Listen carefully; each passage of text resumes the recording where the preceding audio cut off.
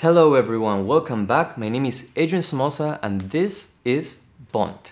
And today I'm sharing with you the second part of a video that I started last week where I showed you the first part of my design process. Today I'm going to share the second part and hopefully you will gather useful information to apply to your design process. Now, the process that I'm doing might not be useful for you, so just consider it, sift, and use whatever makes sense for you. Having said that, let's get into the program. Well, for this part, what I tried to do is to create some badges. I think badges add a little of character to the identity, and what I was trying to do here is starting by doing something symmetrical. So having both words repeated on each side of the circle creates balance, right? But then kind of felt like it was redundant to have the word 2 times in Japanese. So I tried doing the word in Japanese and then in English. But then it was redundant to have like three times the word, 2 times in Japanese, 1 in English. So I removed 1. And I just kept 1 in English and 1 in Japanese. And then I tried something more minimal, but with the main M character of the Japanese word. And then I started to play with other options. As you can see, I'm trying like different weights. And the reason I change weights, it's because I'm trying to match the visual weight of the little letters with the border of the circle and the character weight. So I'm trying to match that, and if I'm not matching it, then I'm trying to create contrast, like with this M. So I'm either matching the weight of the thin lines or I'm creating contrast.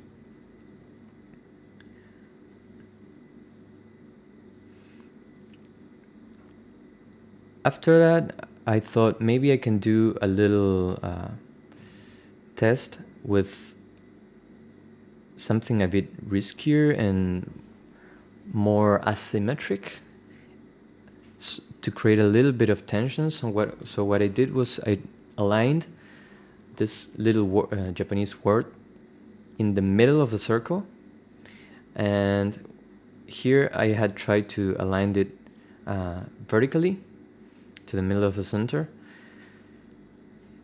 Didn't feel quite right, like this white space here is a little bit weird. Then I tried to rotate it a little bit and see how that worked. Still felt a little bit off. Then I did the same with a M, and I think here is when I decide, okay, that's good enough. Let's move on with a design, right? I like to pay attention to detail and try to put as much thought as possible in each element that I put in the design. But sometimes you just gotta move on and then maybe come back later on. So that's what I did here. I started to play with having this little badge, a title, and a paragraph, right? And I started with a vertical edge, and every element was aligned left on that edge. And then I started to play with this little line to create a little bit of asymmetry and a little bit of tension in the design. I don't like things that are too static. I try to create visual interest by trying to add elements that guide the user's eye to the places I want them to go. So here I use this line to stress the title. Then I felt like it was too conventional. So what I did is I used the gutter to separate the title and the paragraph, and I used this column here to define the width of this line, right? I always use, as you can see with the title as well, I'm using 2 columns for the title. I'm also using, let me see, 3 columns for the paragraph. So I always try to find, for any element in the design, a connection to the grid, whether it's one edge or a number of columns. The reason why I use grids is to create visual rhythm. So that's why you want to have elements that repeat their width and that have proportional widths. So this paragraph has 3 columns, this title has 2 columns, and this line has 1 column. So it's 3, 2, 1, right?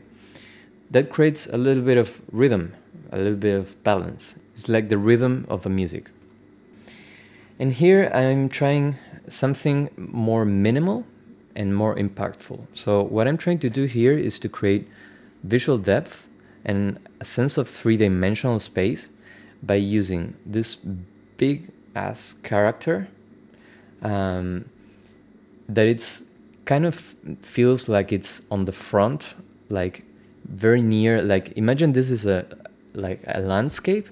Now this character would be like maybe a tree that it's very near to the camera, and this title would be something that it's middle distance, and then the paragraph would be something like farther away, and then the small letters here would be like the most further away from in the landscape, right? If we are looking at a landscape. And I like to think of my designs as landscapes because that helps me to create this visual depth. So I'm always trying to do something really big, something medium size, and something really, really small, like these little Japanese characters. And this creates this visual depth, right?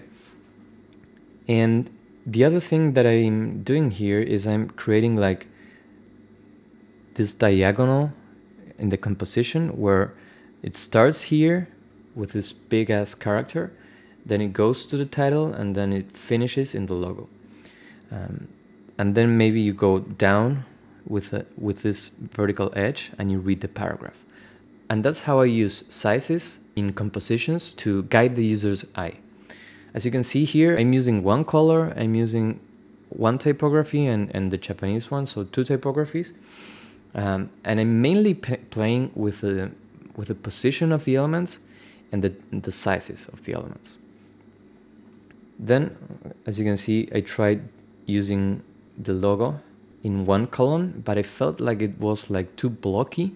So then I moved away from the column and I made these 2 things smaller. Now, I'm still using this vertical edge to align the elements. So even though these 2 elements are not 100% blocked on the grid, they are still connected to the grid in some way. And that creates a like structure, and that gives a sense of cohesiveness. It's like gluing the elements together by creating this edge. Then I started to play with images, right? I used 3 columns for this image, and then I did a repetition of the image to create a little bit of continuity between the top and the bottom of the design, so that it feels like it's flowing and it's not something like static and rigid.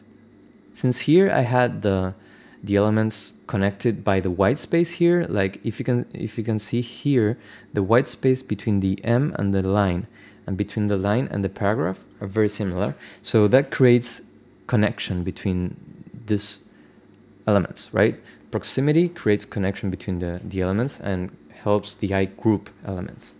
Now, when I'm adding an image,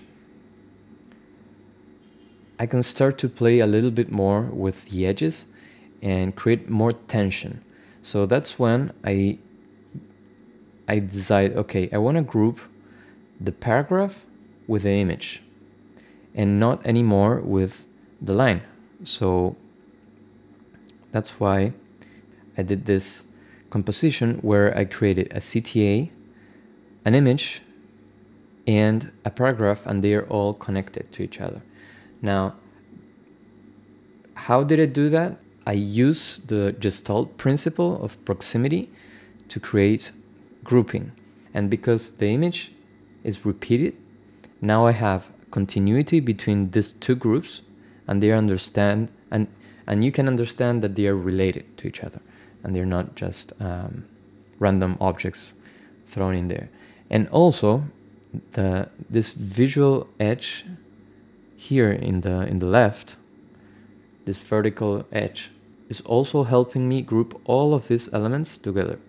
So that's how you can explode a little bit the elements in the composition and still maintain the visual connection between them. Then I started to play with the CTA, and I started to do something let me show you, something more circular. I started to play with the shape of the CTA. I started to line left, move the arrows, add border radius to just one corner and try to play with that, moving things around. Again, creating tension in the composition and not just aligning things to the center all the time, because that's boring. If you're always centering things, it becomes boring. I always try to find a way to innovate, or kind of innovate with typical things. Since this is going to be something really, really minimal, I want to just keep basic shapes, and I just want to play a lot with the elements inside the CTA, and I want to be sure that I'm doing something that it's unique in a way. It doesn't have to be super original. I'm sure other people did this, but I'm not referencing any composition for this. So I'm trying, for example, aligning things to the center of the circle. I'm using the middle edges to align the elements. I started to play with a repetition of the circle, and just to be able to create like a connection between start here and the arrow. Then I tried to put it in the composition that I had with the photographs, and it didn't work really. So then I started to play with other elements like a gray background. And though it could work, when I'm having a hard time deciding if I like something or not, what I try to do is to copy, duplicate the design and do a variant of it, and trying to see like which one I like best. Sometimes adding elements improves the composition, and sometimes it creates more chaos, and it really doesn't add, right? So many times less is more, and it's better to be able to have less elements in the composition and manage them better than actually adding things and just making it worse, right?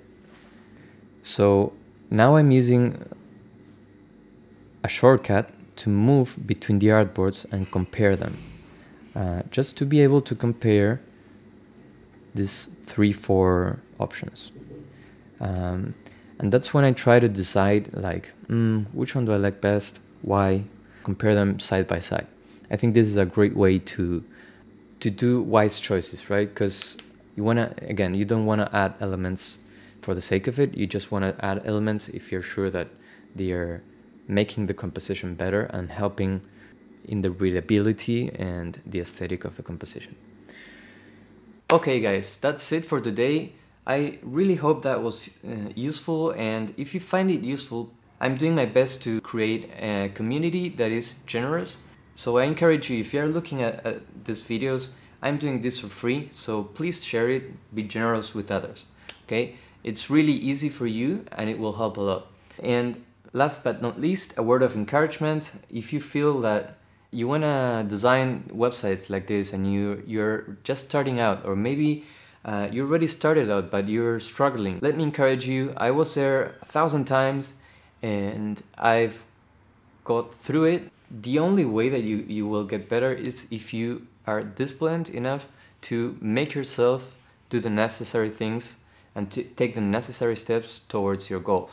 So don't give up, keep on trying.